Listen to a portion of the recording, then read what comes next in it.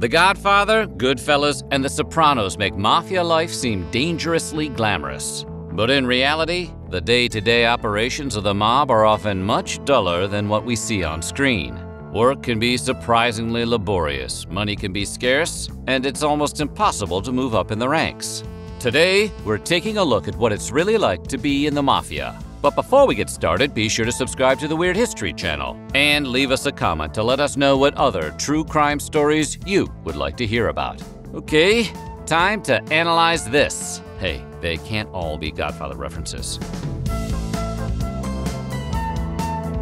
If you've ever watched a Scorsese movie, you're probably familiar with the golden age of the mob, which began around the 1920s and lasted through the 1970s. Former made men say that while organized crime does still exist, being in the business is nothing like it used to be. Whether you're sitting at a desk job talking real estate, managing a construction site, or running a money laundering restaurant, it's a far cry from the extortion, shakedowns, and shootouts of decades past. You know, the good old days. And while many mafioso also cite the golden age as a time of honor and loyalty, they argue that those times no longer exist. Now, everyone breaks the rules. Yeah, that's right. The mob has a strict set of rules, like a country club, with guns. First, you have to be a full-blooded Italian to join the gang, which, yeah, everyone knows that.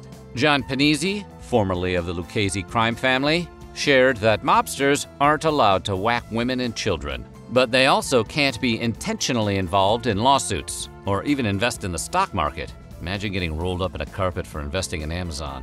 Because the Mafia was notorious for using explosive devices in Italy, mob soldiers were banned from using them in the US. But that didn't stop them from placing a bomb underneath Gambino underboss Frankie DeCicco's car in 1986. And despite observing a strict policy against drug dealing at the time, each of the 5 families has had at least one member tied to a drug-related business. The enterprise brings in too much money to prevent guys from dabbling. Remember in Goodfellas when Paulie tells Henry not to get involved in drugs because of the heavy prison sentences associated with them, and he does it anyway because it's just too much cash?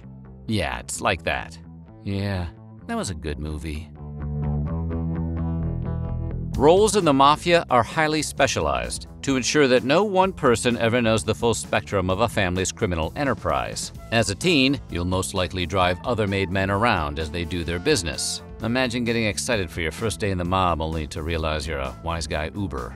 Entire families of blood relatives often join the syndicate under a particular profession, such as assassins or bodyguards. Or drivers, I guess. Capos, or captains, are often defined as the leaders of specific criminal activities in a detailed location. For instance, one capo may be in charge of everything west of a particular neighborhood block, while another would be in charge of illegal gambling. Suppose you're not officially inducted and are just an associate, or worse, a seasonal employee. Geez, might as well go work at the mall. In that case, you'll most likely remain in whatever position you had as a civilian, because that's the role that determined your usefulness to the family. These roles include, but are not limited to, bookkeepers, drug dealers, politicians, and law enforcement.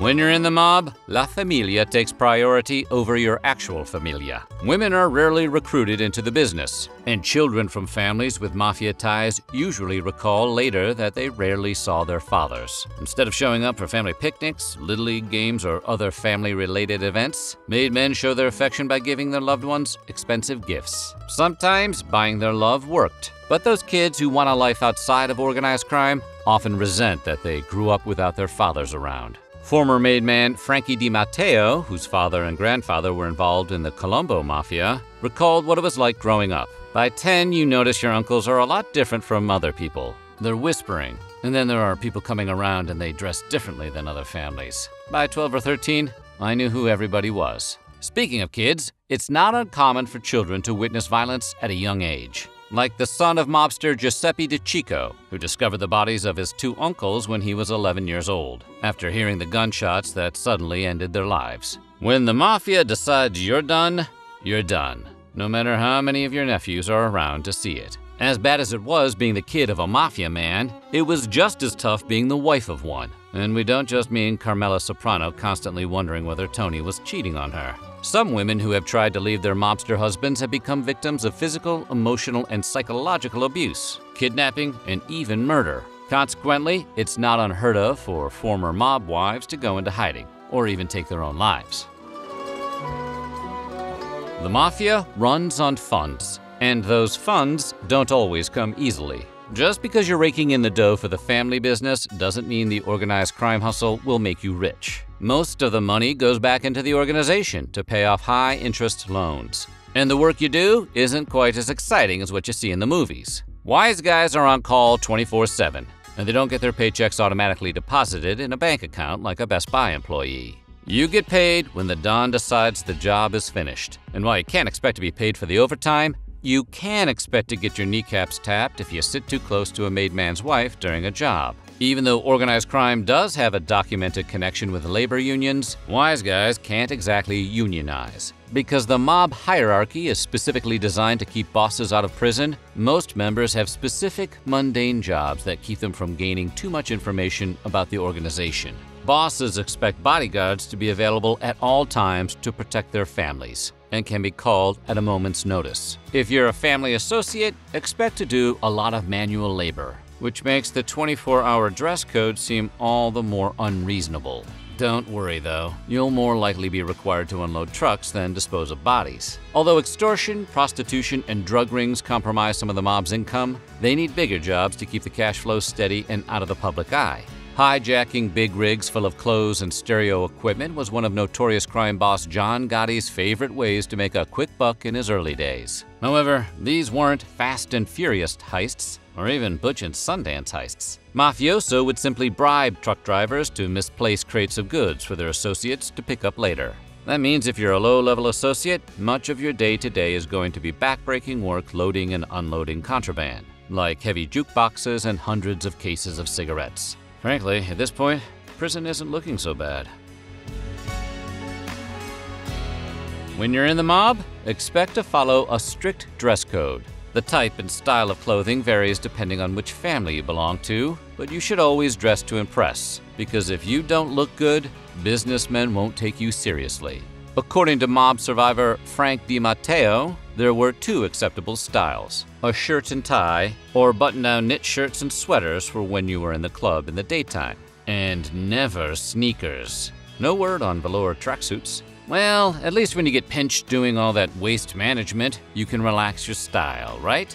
Wrong. Turns out you're expected to dress the part of a good fella even if you end up in prison. For instance, the Sagaria family wears Samsonite shoes with cashmere socks and designer clothes, even when locked in the slammer. Meanwhile, the Schiavone group requires its members to maintain impeccable grooming standards, with well-trimmed beards and absolutely no hair gel. But good news, tattoos are A-OK. What about a tattoo of a sneaker? Better not push your luck. Conducting all of your mafia business securely requires a surprising amount of tax forms and paperwork. After all, remember what happened to Al Capone. You can't just stash your money in a regular bank account. Instead, you need to launder it, which can get tedious. Bars that don't do well are the perfect place to hide extra income, because they deal with a lot of cash. So the money can move quietly through mob hands while the business makes relatively small tax contributions. Still, gangsters need a bunch of these shells in order to ensure the operation's success, meaning that each dive bar requires its own tax return. The more successful your underground business is, the more paperwork you'll have to complete for all your business fronts. Sounds like it's time to make H&R Block an offer they can't refuse. If you join one of the 5 families in the hopes of eventually becoming Don Corleone, it's unlikely you'll ever reach your career goals. Each gang in the Mafia is considered a family, and each family has roughly between 10 and 100 members. Each association has only one boss, followed by the underboss. Next in line come the captains, followed by the made men. Everyone else who works for the family is called an associate, and there is a big hierarchical gap between them and the rest of the crew. Dons must approve new family branches, and new groups are rare. The boss makes all the decisions for the entire syndicate and, just like any other manager, also benefits from receiving most of the family income. Some underbosses occasionally make decisions without consulting their Don, but the power they hold varies. Often the underboss serves as an apprentice in case his Don gets too old to conduct meetings, is sentenced to prison, or gets sent to sleep with the fishes. They're like the vice president. Capos lead their own sections of the family and are often stationed in a specific geographic location. Soldiers conduct most of the dirty work and are considered the family's bottom members. Dons also employ associates, but they aren't made men and are usually just experienced robbers or dirty politicians. And because each person holds a specific job, moving up in the family ranks is rare. That's a real bulletproof glass ceiling. While Hollywood definitely takes liberties when creating mafia stories, some former wise guys claim that certain details of mob life are so accurate, the writers must have worked with made guys as consultants. And just like any other business arrangement, Hollywood and the mob share a mutually beneficial relationship. As classic films like The Godfather, Casino, and Goodfellas create intrigue and appeal for broader audiences, some mafioso have been able to capitalize on the mystique by sharing their experiences in the media. For example, recently, Sammy the Bull Gravano and Joe Panizzi both contributed to podcasts detailing their lives as gangsters, which is further proof that no one can resist telling their life story on a podcast. So what do you think? Would you want to be a wise guy? Tell us why or why not in the comments below. And while you're at it, check out some of these other videos from our weird history.